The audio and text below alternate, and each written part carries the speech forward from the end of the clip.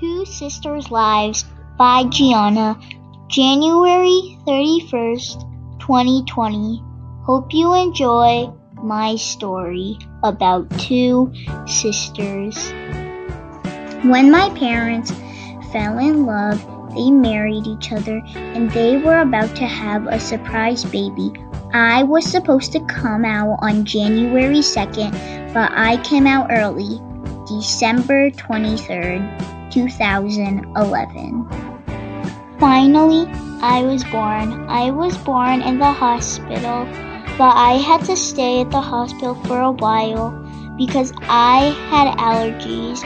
I was allergic to milk, eggs, hazelnut, peanuts, dust, and mold.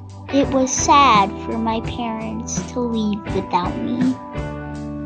Finally, I turned 2 years old, and my sister Saara was born on November 22nd, 2013.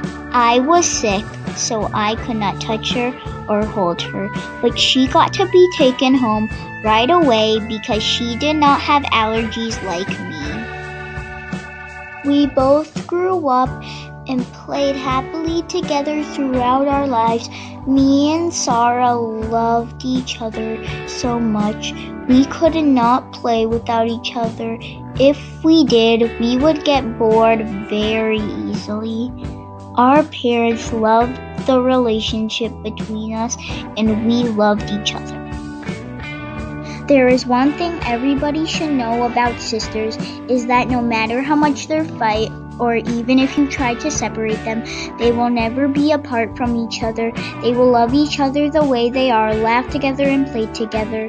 Till the day they set foot on this earth, they loved each other. Remember, sisters out there, your sister will always love you the way you are. Fast or tall, big or small, you are the apple of their eye. So just keep hugging them, loving them like you would always do. Thank you for reading my story.